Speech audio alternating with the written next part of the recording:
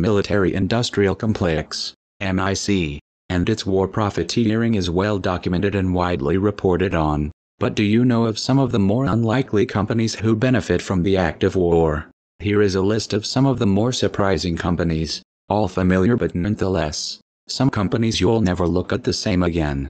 1. Rolls-Royce. Yes, the famous Rolls-Royce brand associated with luxury and elitism, and star-quality cars fit for the Queen are in the same dirty business as those who manufacture war machines. Rolls-Royce, according to a special report by 24/7 Wall Street, manufacture engines for the U.S. Air Force's C-130 Hercules transport aircraft as well as military helicopters and fighter jets.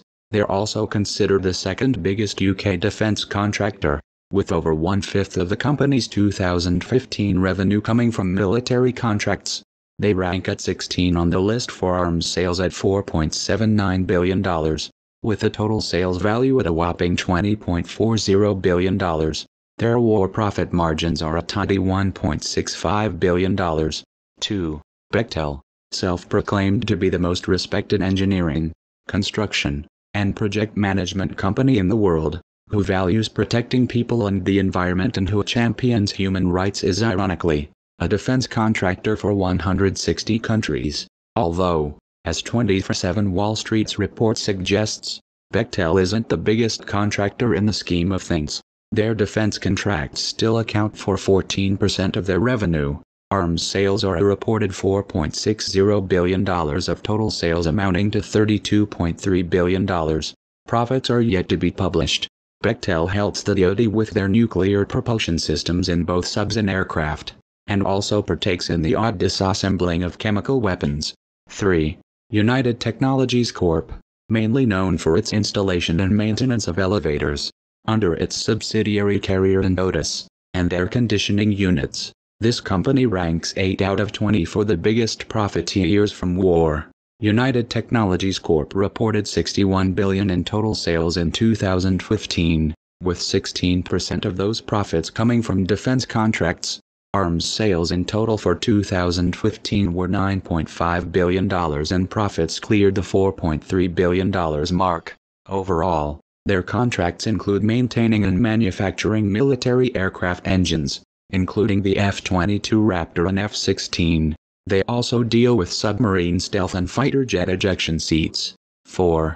Huntington Ingalls Industries, with more subsidiaries than you can poke a stick at, including the better-known Universal Pegasus International Energy Management Company, Gas and Oil. This company is a vital MIC player, the sole manufacturer of the U.S. Navy aircraft carrier, and one of the 2 contracted companies to construct the nuclear-powered submarines. This company rakes in a rough annual profit of $404 million after arms sales of $6.74 billion and total sales of $7.02 billion.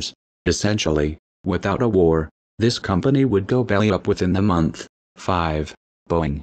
Okay, admittingly this isn't entirely surprising, but the size of Boeing's contribution to the MIC is. The figures are of a whopping size.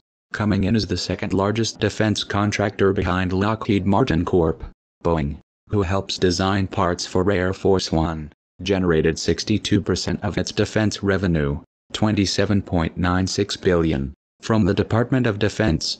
In total, however, the $27 million is a drop in the pond for this corporate giant, who made a mind-blowing $96.11 billion in sales, with a profit of $5.18 billion. Trump, however, has recently cited concerns over the contracts between the White House and Boeing, so the figures may, or may not, change. The massive business of war is set to get bigger. In recent news, a leaked Trump budget report showed a planned cash injection to the already bulging DoD budget, increasing it to a $54 billion USD.